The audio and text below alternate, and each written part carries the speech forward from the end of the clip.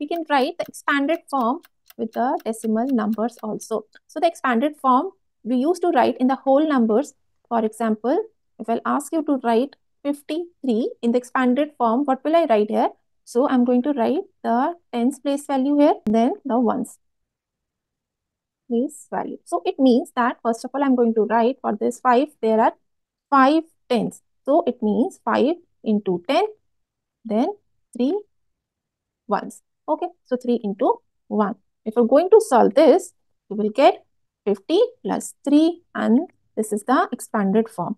But if I have these decimal numbers, I'm going to write with a similar technique and let's see how. This is the 10th and this is ones. Okay, so if you'll write initially, it will help you. So this is 5 ones and 2 tenths. So there are two ways in which you can write as in a fractional form, or you can write as 2 into 0.1 also.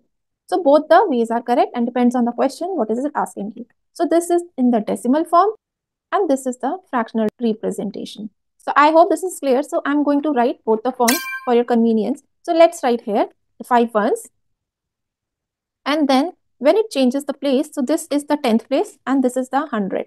So let's write here and you can also try in between. So this is 2 into 1 by 100. Yeah.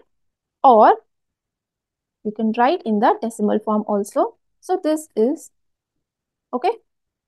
So you can choose either of the two. So now this becomes 5 into 1 plus 2 into, now this becomes 10th, 100th and this is 1000. Okay. So now this is 1 by 1000.